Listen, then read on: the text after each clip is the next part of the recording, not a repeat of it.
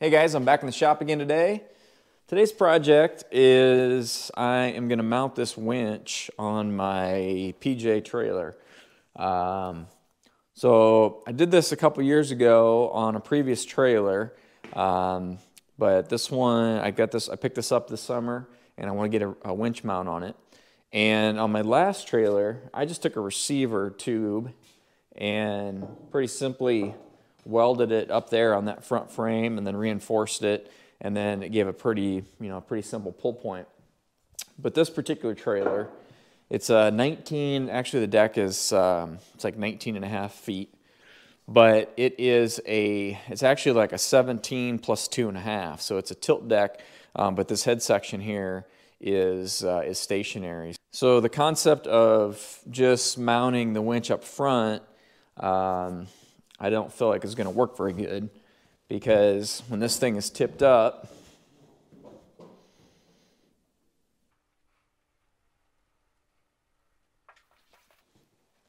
you can imagine if the winch was mounted up front here, there'll be a major stress point pulling across the front of the trailer. I thought about actually building a roller of some sort to put up on the front here. I did see on some trailer that they had done that, and they did mount the winch up here. I think they mounted it up a little bit higher, and then the cable just basically went over the top of that roller. But I don't think that that's really necessary in this particular application. What I've decided to do is I am going to mount a D-ring up here on the front of the tilt section, and then I'm going to set this up so that I use a shackle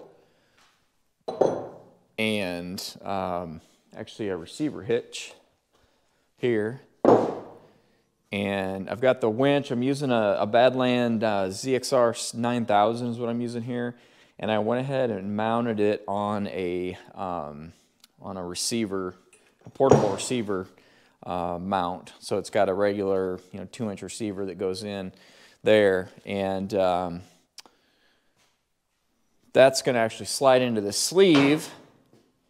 So the winch will come in here, and then I'm going to have this hitch mount that's going to slide into the sleeve on this side, and that's going to bolt up to that shackle to the D-ring. So I think when it all gets put together, I think it's going to work out okay. So first thing I'm going to do is, rather than, this is pretty beefy C-channel here. It's like 5-inch, almost 5 inches, I think. But the stuff is only 3/16. And so I think I'm going to go ahead and take this 1/4-inch plate, and I'm actually going to weld the D-ring onto that 1/4-inch plate, and then I'll weld that to the top of the trailer. That way it gives it more reinforcement, and there'll be plenty of strength there. I don't know that I would ever pull anything hard enough to actually, bend or distort that, but I don't want to take any chances, so it's easy enough to reinforce it. So I'm going to do that first. We're going to get that welded down to the trailer, and then I'll kind of show you this whole setup, what I've got in mind here.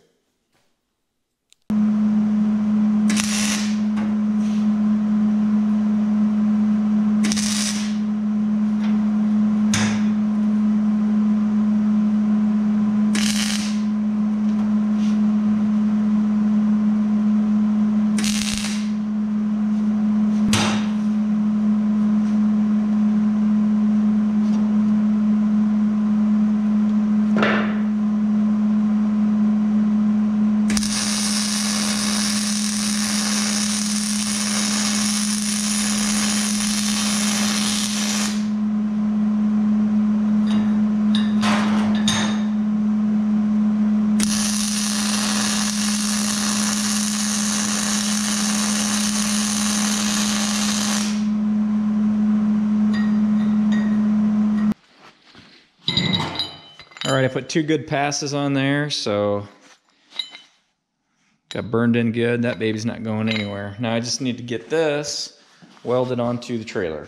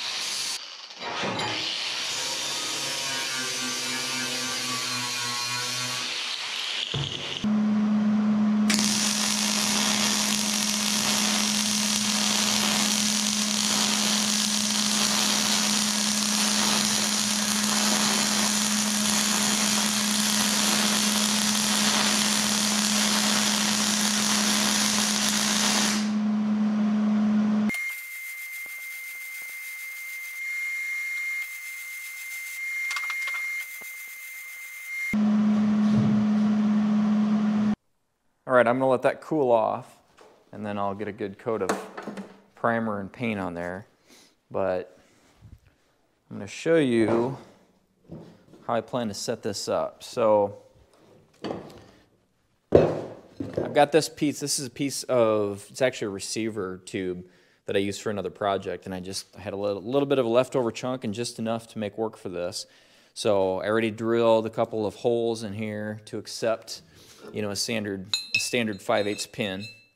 So what I'm going to do, so I guess first I'll go ahead and I'm going to take this. This is just a little drop hitch that I had laying around, nothing special. I'm going to use for this. So I'll slide that in there, put a pin through that sleeve. I guess I can go ahead and put this on. Now I've got this shackle. This is like a, I think it says it's a 6.5 ton shackle, so it's stronger than I'll need. Oops.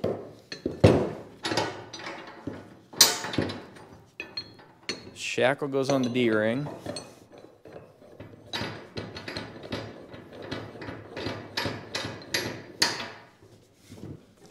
And then the winch.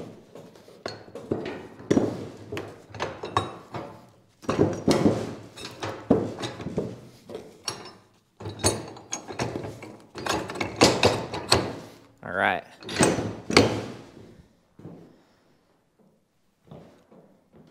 So there, I've got more strength than I will ever need. Everything rated here is like 6 tons, more than this winch can actually pull.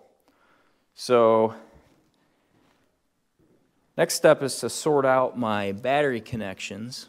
And what I did for those, I should say too, before I get too far, my primary power source, since this is all removable, is going to be a jump pack.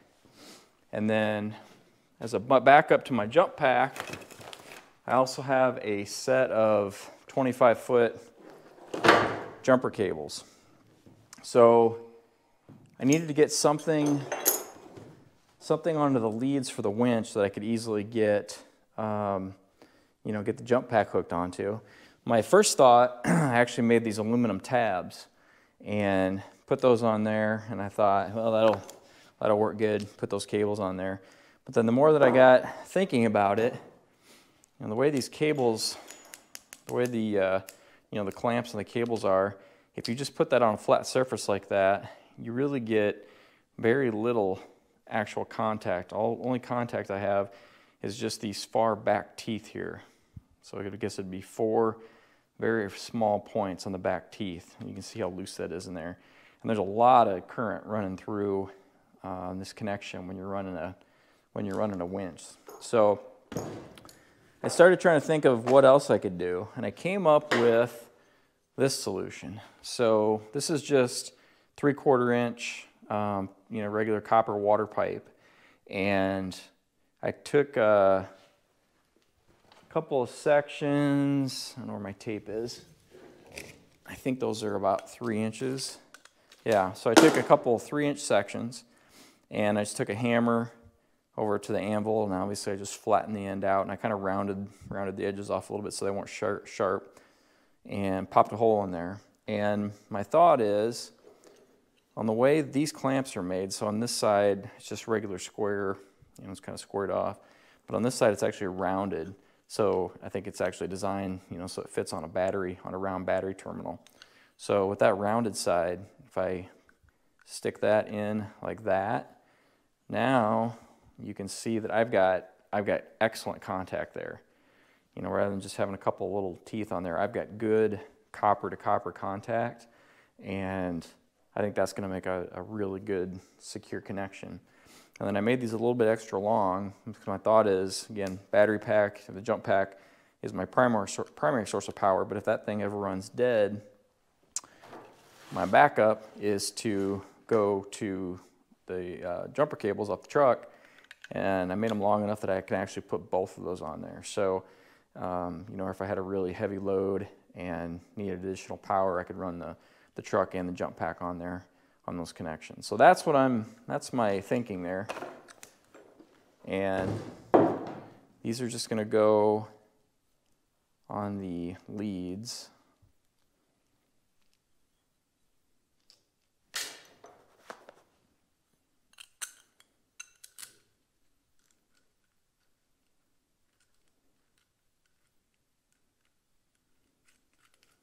Like that.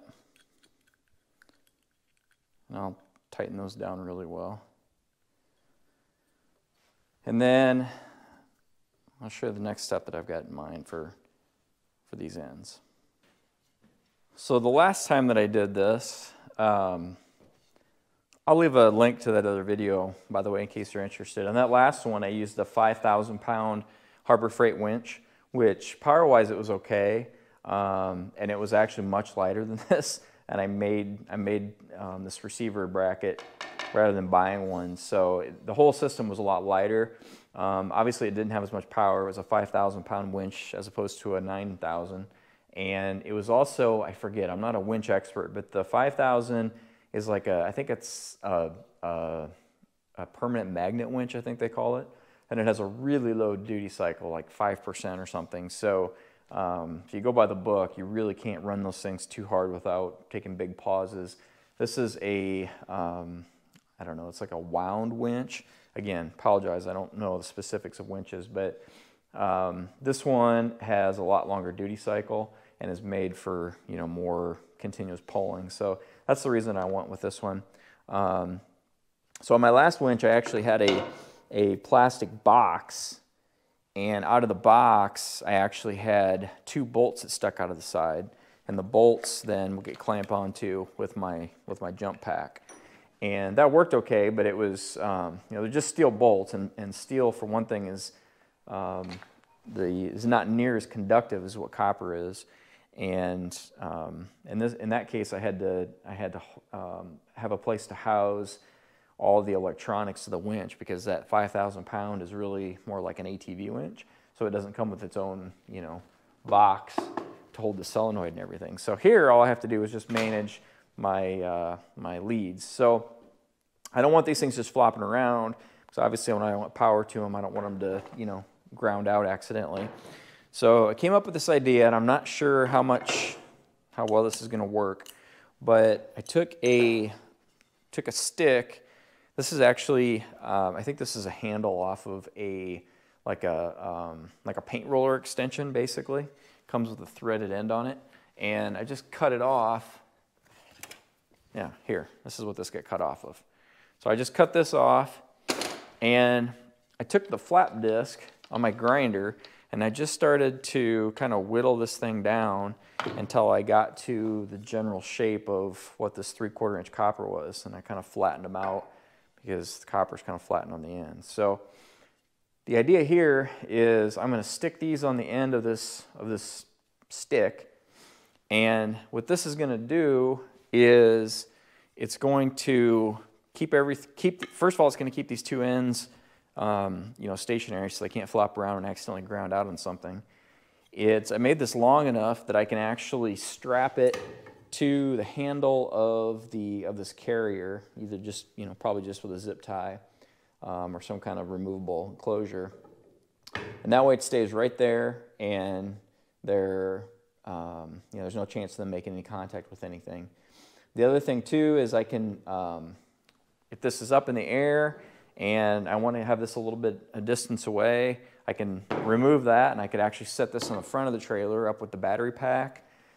This also, I think, will work well if I have this hooked on the back of my truck. If I'm pulling something, again, this gives me a nice spot to have this thing mounted, so there's no risk of these cables, you know, flopping it up against my truck hitch or something and shorting out. So not 100% sure if this is, you know, the solution that I'll use long term, but seems to make sense right now, so I'm going to give it a shot.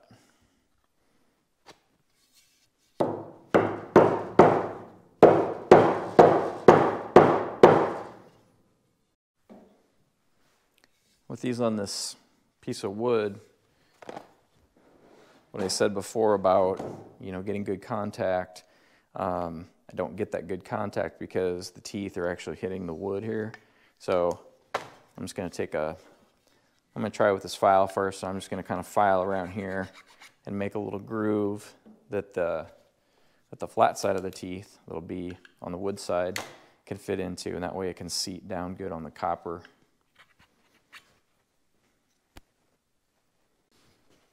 All right, so I don't know how well you can see that, but I got a groove cut around there.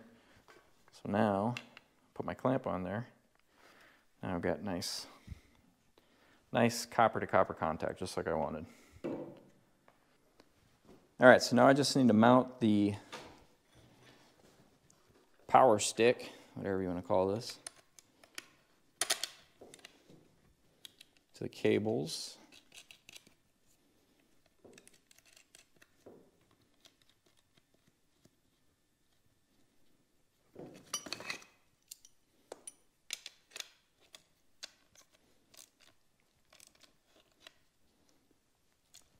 And I can get it mounted up. For right now, I'm just going to take a couple of zip ties because that's what I have, and I've always got zip ties laying around.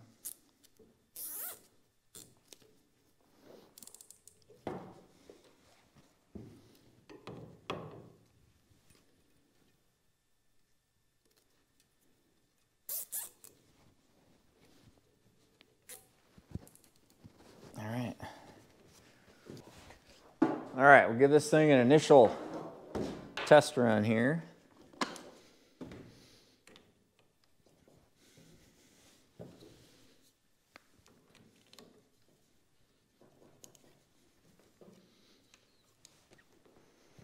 And I have never even extracted this thing yet. Free spool works, that's good.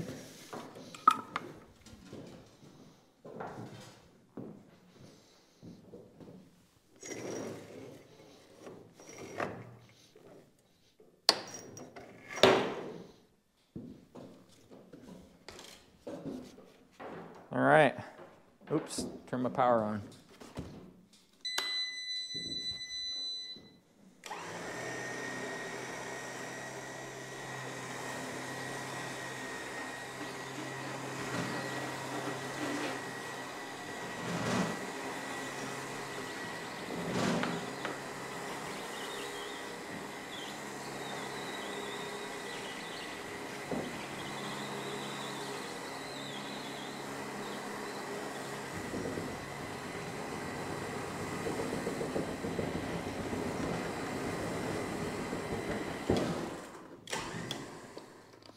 All right, so a tire isn't any effort. But I'm in the shop, and that's what I've got to work with. So I will take this out and maybe put my tractor on it. We can give it a little bit better test.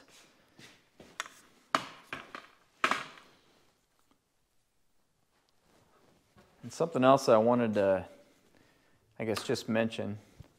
So right now, the way I've got this thing set up, there's 14 feet. 14 feet from up here about where the fair lead is to the end of the trailer.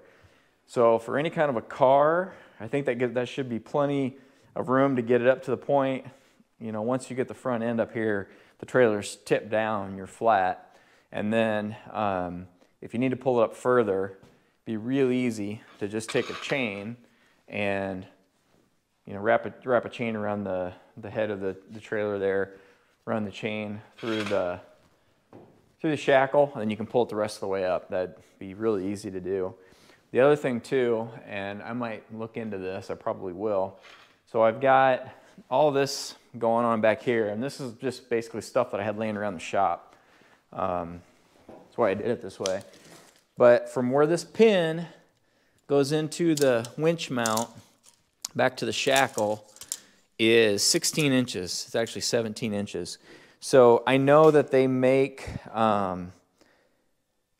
shackles that are actually have a 2-inch throat on them. So you can run. If I had one of those, then I could take probably the shackle. I could easily get a foot out of this system here, and so this would come clear back here, and that wide mouth shackle would just hook into the D-ring. So this whole winch would come back, and then I'd have 15 feet of trailer down there, you know, to actually bring a vehicle up on, which I think even for a, you know, even for a truck, that should be plenty. And actually, I think even with 14 feet, I measured the wheelbase of my truck, I think is right about 14 feet. So even without having to reposition it, I think I could get a pickup on like this. So this works for now. Again, I'll look for one of those shackles, see if I can find one at a decent price, and that'll make the system work even better.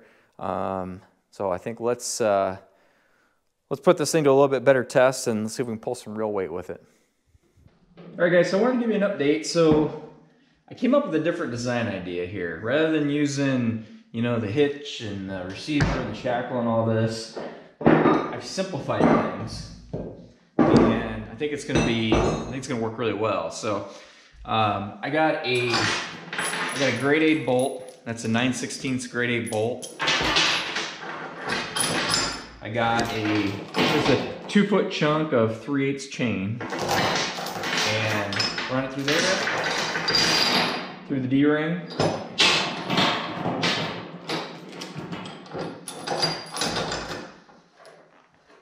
And just quickly throw a washer and nut on there. And now,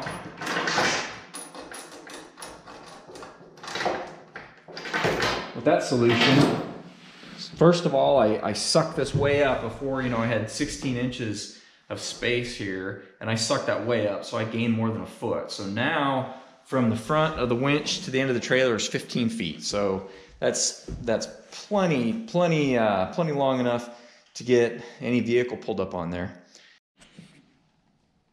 The other thing that chain does is gives me the option. So if I get, you know, a vehicle pulled up on here, and if I need to scoot it up just a little bit further than what I can get with the D-ring attachment point, I can just, you know, stop the vehicle, unhook it, and I can come up, take the chain, and I can wrap it.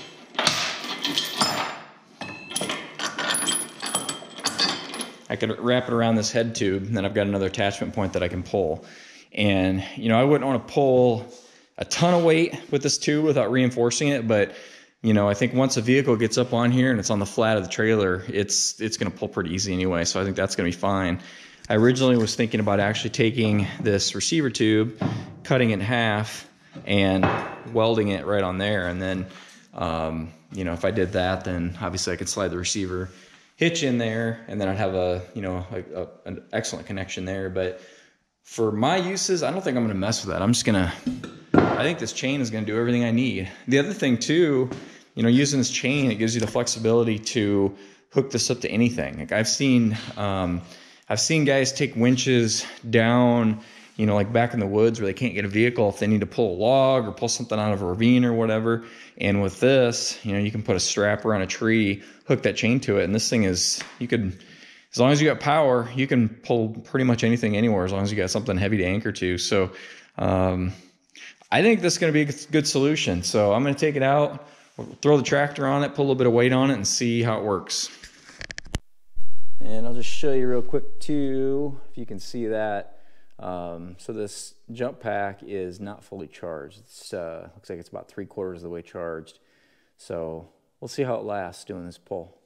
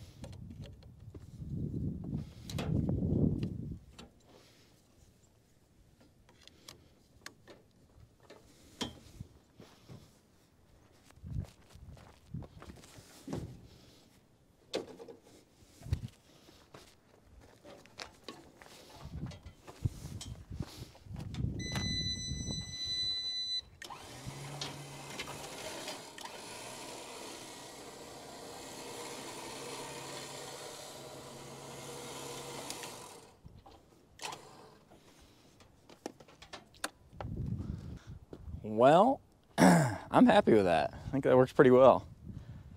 The only thing you can see when it's pulling, it kind of, it kind of torques and rotates a little bit. And obviously when you've got a chain coming around a bar and then making a turn to go to that hitch. So, I'm not worried about that. I knew it would do that a little bit, but it's, it's not going anywhere. You could easily, like when it's down here on that D-ring, you could throw a shackle on it if you wanted a direct tie to the chain, but I'm not worried about it.